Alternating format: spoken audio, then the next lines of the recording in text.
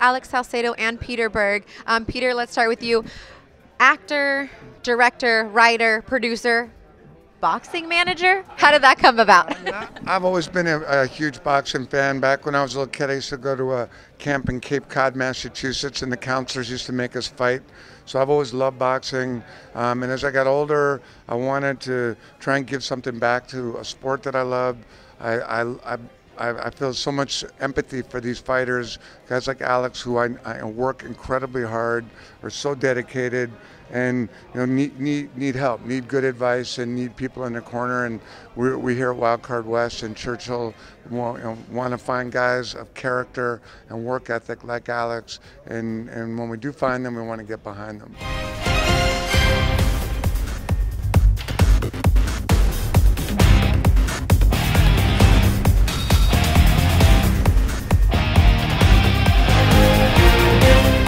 I bet you never thought a guy like Peter Berg would come around and come in your corner and be the one to kind of manage your career. But what makes this work for you?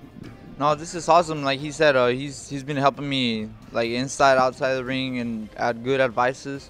And it's just great. I mean, I never thought I would be here, but like he said, all the hard work and the work ethic has gotten me here. And now he's got these 2 belts, and I know he's working his way towards getting a world title shot. It's something that I feel like, Alex, you and I have talked about your last 3 or 4 fights. But how close do you feel, and how ready do you feel he is for the big stage? One more fight. I think a good showing Saturday, which I think we all anticipate. He's trained really hard. He and Abel have formed a really special bond. I think all goes well Saturday night. We're there. He brings up Abel, multiple camps now up in Big Bear.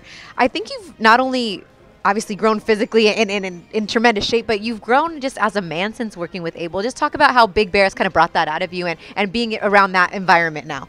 No, it has, working around Golovkin and all the top fighters he has in his camp has taught me a lot to become a better fighter, a better person. Like you said, becoming a man now and learning what it is and what it takes to be a world champion. And with that being said, you brought up world champion again. There's a world championship fight going down the weekend after yours, March 17th. There's Jose Ramirez versus Amir Imam.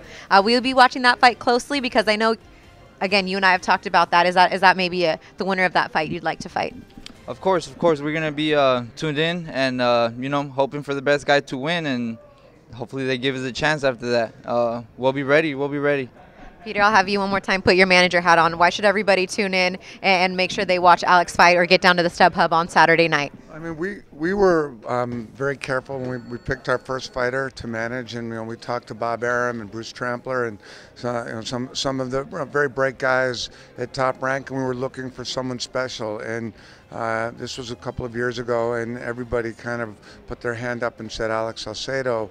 When people that knowledgeable speak, and Freddie Roach also, who's obviously a partner with us, gave it the nod. We believed in Alex, and it's been really thrilling to watch him turn into this man. When we first met, not that he wasn't a man, he was a young man, and to see the maturity and to see the viciousness of his last knockout was very satisfying. And I think some very smart, wise, experienced minds have given Alex a thumbs up, and that's certainly good enough for me.